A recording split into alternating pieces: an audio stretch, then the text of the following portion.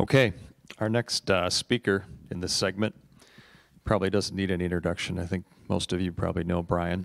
Bryan Jensen has a very short resume by his request. Currently works for the UW Extension and the Integrated Pest Management Program in the Department of Entomology. Please welcome Bryan Jensen.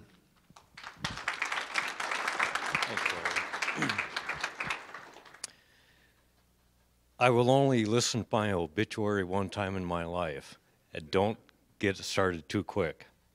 Okay, we're going to talk about corn rootworm resistance management. First, let's get on the same page as to what resistance is in the field.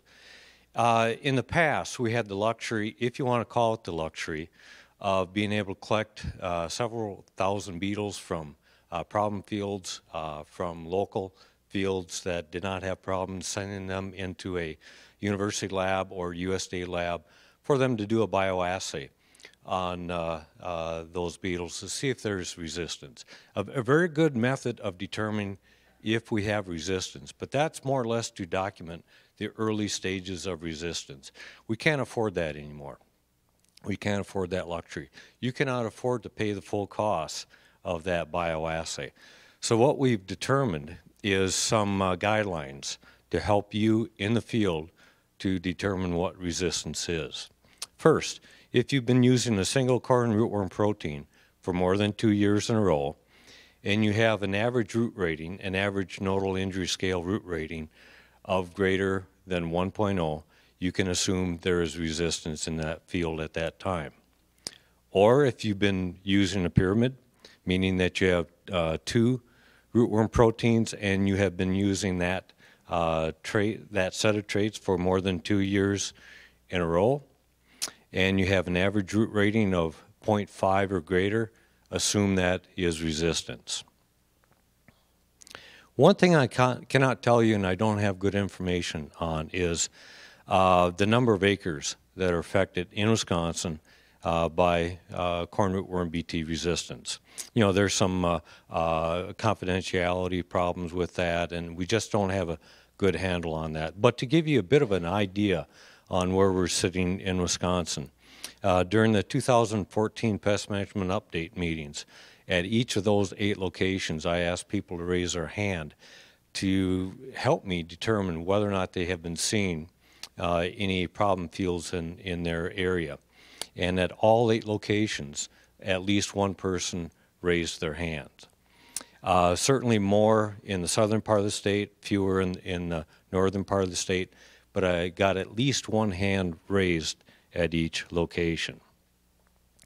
And I'd also would like to thank members of WPAC, the Wisconsin Association of Professional Ag Consultants, in helping me out with the survey during the busy time of the year for them. The survey was conducted in July of 2015, and the first question I asked was their overall concerns about BT resistance in their consulting area.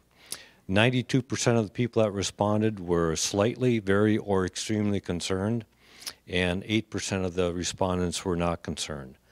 Then the next question, I asked them for some feedback on the extent of rootworm resistance in their consulting area.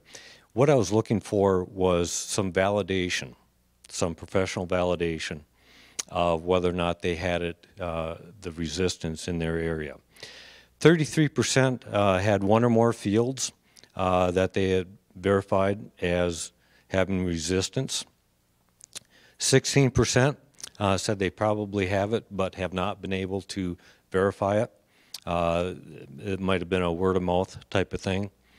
33% said they did not confirm resistance nor has a reliable source, and 16% weren't sure if they could tell the difference between resistance and maybe non-expression. I also asked 2 other similar questions. The first was on their concerns about the short-term viability of the BT hybrids. No one was not concerned. But for the short-term viability, 75% said they were slightly concerned, 25% were very or extremely concerned. When I asked that same group about the long-term viability, those numbers were flipped. 25% were only slightly concerned, and 75% were very or extremely concerned. Okay, I'll throw this comment up, and I think we all probably will agree with it. Our goal is to maintain the durability of the BT corn rootworm hybrids, right? Is anyone going to disagree with that? It's a good rootworm management tactic. But we got to face the facts. And the facts are we've been outmaneuvered by corn rootworms. Again. And the pessimist inside of me says something else will happen again with rootworms. Rootworms in the field crop area are our poster child for resistance. Not quite to the standpoint of where corn or Colorado potato beetles are, but in the field crop areas, that is the insect, that set of insects which have our greatest concern for resistance. They become resistant to our, in some cases, to our rotation. And if you would have asked me in 1985 if that was possible, I might have tried to keep a straight face and said, no, I don't think they'll ever do that. They have. And each species, the northern and western, has their own way of overcoming our rotation. Back in the olden days, before I started, they became resistant to some of our soil-applied insecticides, different classes than what we use now. But in the past, they've been able to do that. And also a little bit more currently, they've been able to become resistant to some of our foliar-applied insecticides. I also think we have to face the fact that formula farming to manage rootworm does not work. If you do the same thing long enough, pretty soon it will be wrong, and I think we're seeing that right now with rootworms. And also I think we're going to have to learn, if not relearn, how to manage corn rootworms using an IPM approach. What do we know right now? It can be a long list, but I've boiled it down to 4 bullets. Currently, only the western corn rootworm is resistant, although there has been some suspicion that the northern may have some resistance problems as well. Resistance has been confirmed to 2 of the 4 commercially available proteins, and cross-resistance has been confirmed to those same 2 proteins. And likely resistance to BT hybrids is a dominant trait, and I don't think we're going to be able to wait this one out. We're not going to be able to turn the clock back. If we don't do something to change our rootworm management practices, we're going to have to live with that decision for a long time. So Wisconsin, as compared to some of our neighboring states, Illinois, Iowa, and especially Minnesota, they're much further along that path to resistance than what we are. I think in Wisconsin we have the chance right now to make a lasting long-term impact on how we manage rootworms. And in certain areas of those 3 states I made that I had named, the BT hybrids are not working very well, and they've had to go through to use some other management tactics to keep ahead of those insects. In Wisconsin, I think we're at that early stage. I think we can make some decisions now that are going to impact how we manage rootworms in the future, some favorable impacts for the future. So we're going to have to use an IPM approach, and that starts with field monitoring. And what I'm talking about with field monitoring is beetle scouting and root evaluation. It will be more intensive. And there have been times I've been criticized, maybe that's too strong of a word, but I've been taken to task and people tell me people are just not going to do it, okay? In that WPAC survey, I asked the question, are they scouting for beetles? Only 6% do not scout for them now and do not intend to do so in the future. 65% scout for beetles now and do not intend to increase that number in the future. 14% do not scout now but intend to start in the future.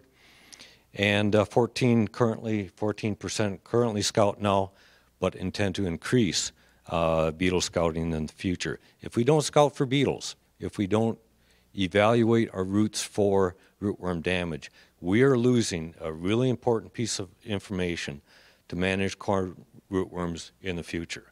If we don't have that baseline information, how do we diversify our management tactics? by guess. If you got the beetle scouting information, you can feel much more comfortable in making those control recommendations. And I would guess your comfort level in making those recommendations is pretty important to you. Same graphics that Krista threw up, and I'm glad she did. The graph on the left you've seen already. My point there, I think, kind of helps solidify the need to scout for beetles. Sure, there's a lot of orange dots in there, and I know you can't read the key at the bottom, but those are the fields that are over threshold right now that they scouted for in 2015. But there's a lot of black dots, green dots, yellow dots. Those are fields that are below the economic threshold. And Krista also talked about the graphic on the right. There has been some increases in areas of the state, but generally, look at those numbers. They are still pretty low. Okay, so as I mentioned before, we can use that field data to diversify our management practices. And basically what we need to do is to count beetles when they're out laying eggs.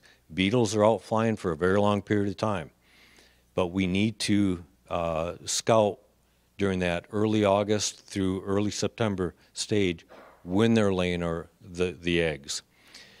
The economic threshold is an old one, 0.75 beetles per plant. That was developed when plant populations were lower than what we have today.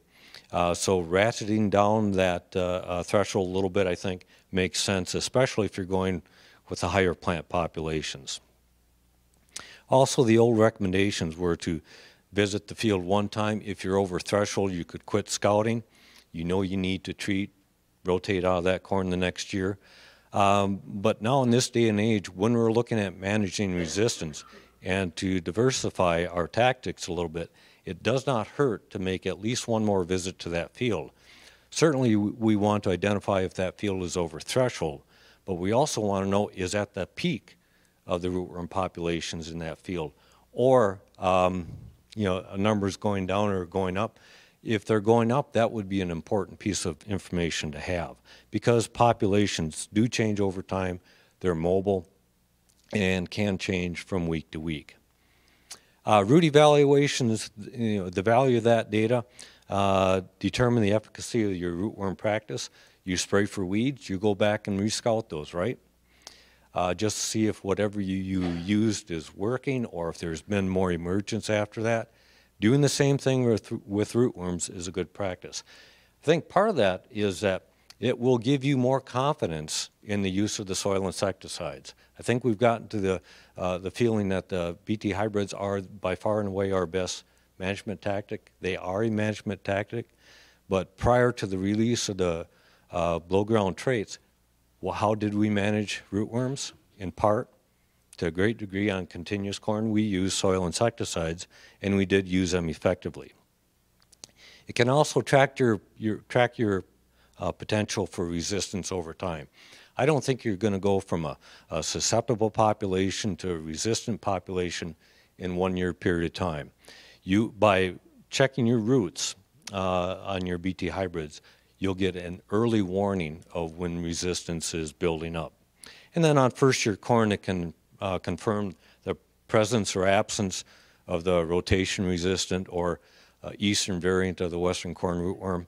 That will tell you what happened last year. It will not maybe project what will happen in the future, but it will give you more confidence in not treating first year corn, perhaps.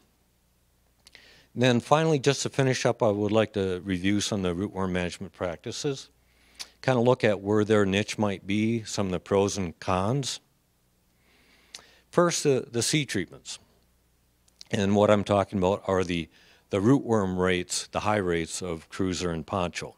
They have a niche, and I think when you go back to that map that Krista showed, there's a lot of fields in the state of Wisconsin where the seed treatments have value in it, those low to moderate populations. So that can be one of your management practices for those fields with low to moderate populations.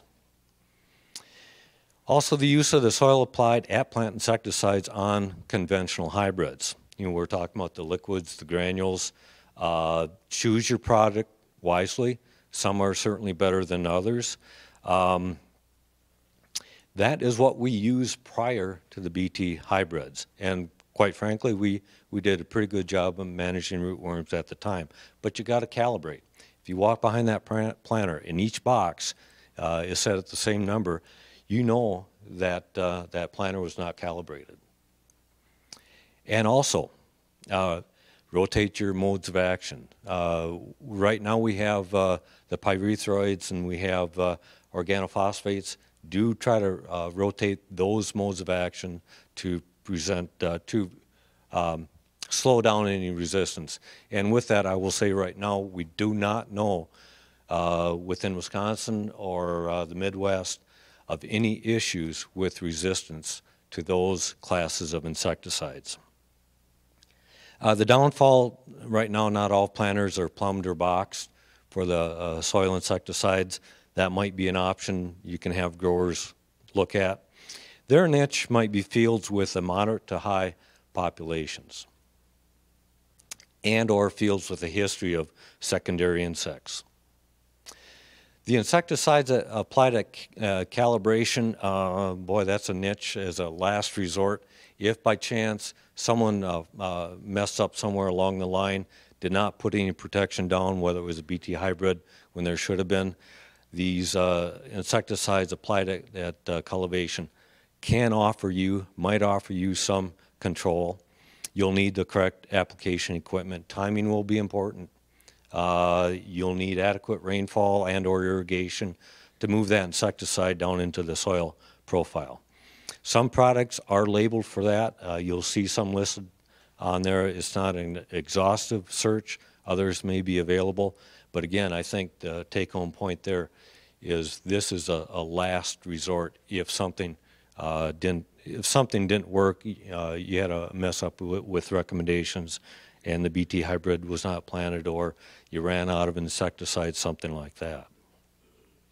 The BT rootworm hybrids, I think their niche certainly is with the fields with high beetle pressure, with the assumption that you do not have resistance started in that field already.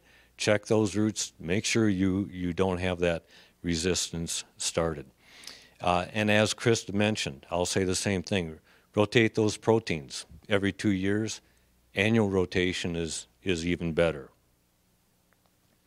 Often get the question, which is better, pyramid or single proteins? And being from extension, I got to say that depends. You know, it's not an easy yes or no question. It is beneficial if both of those proteins work and have been working. However, if control is questionable for one of those proteins and you use that pyramid, you will continue to select for resistance with that compromised protein. The viable protein may, for a short period of time, provide control and mask any resistance problems. And the big take-home message with that is, if that one protein is not working very well, you are putting a lot of selection pressure on that other protein. So it's not a yes or no question, it's a maybe. If you know you don't have any resistance issues in that field, pyramids are a good resistance management tool. And then some people have been using the soil-applied at-plant insecticides with the BT hybrid. We don't consider that a management tool, a resistance management tool, I should say, because yes, you are using two modes of action, but that insecticide, that mode of action, is concentrated in the local root zone at the base of the stalk. You are not controlling rootworms on those lateral roots that stretch out a few feet. So for those roots and for those rootworms feeding on those roots, you have a single mode of action in that situation. They do have a niche. Those fields with extremely high rootworm populations where all of our control tactics can be overwhelmed by putting an insecticide down with the BT hybrid under known high population, that would be a good niche. What's one management tactic I have not covered? Anybody? Tillage? Not too much. They've adapted and have worked through both moldboard plowing, no-till, and what we call conventional till chisel plowing. So not a lot of management there. Rotation. That is still a viable management tool. There are some problems with that. The producer may not want to rotate that field. Talk to them, and if you can't, you can't. There is also the rotation resistance rootworms that Joe was asking a question about a little bit earlier. Some problems there with the westerns laying in soybeans at southeast Wisconsin, and then the extended diapause in the northern, not known to happen in Wisconsin at this point in time, but across the border in Minnesota there have been some cases. And with that, we can scout for beetles in soybeans for the westerns using yellow sticky traps, kind of labor intensive. If you have a concern, that would be one way to be able to predict the potential for damage next year. But also just monitoring the roots on first-year corn conventional hybrids. It can help you feel a little bit more comfortable in treating or not treating first-year corn. The last one I'll talk about is trying to suppress adult corn rootworms with foliar insecticides. It's niche, and this is not really to topic very well, but certainly it is a good tactic for those early or late planted fields where you're concerned about silk clipping. That's not really a resistance management issue, but certainly it works there. As a standalone larval management tactic, I as a consultant, I would feel really uncomfortable relying on adult suppression as my only rootworm management tactic. You can easily misinterpret populations if you don't do things right. Nebraska, some other states have used it for a number of years, but to my knowledge, there's not a lot of it being used right now. In terms of managing population density, keeping the adults, it's got some potential there. Timing of application is going to be critical. And rootworms are laying eggs for a 3-week period of time. Maybe a little bit more than that, but the concentration is that early August through early September. That's a rather long period of time. One spray may not be enough to really knock down adult populations that much. And the long-term use of BT hybrids has made this problem worse because rootworms, that has extended their life cycle a little bit. So they're going to be emerging, the adults will be emerging just a little bit later, and you may get significant egg laying past the first part of September. It's also helpful if you can identify gender of both the western and northern. It's pretty easy to do with the westerns, not so easy to do with the northerns. You need to magnifying glass to do that. And also it helps determine if the females are gravid. You can do the pinch test. You can look for extended abdomens, things like that. But also, if there's a lot of pollen out there or silks, their abdomen, the female's abdomen, will also be extended quite a bit. And also, in the back of your mind, you got to keep aware of the fact that rootworms have become resistant to some of the foliar insecticides that we have available today.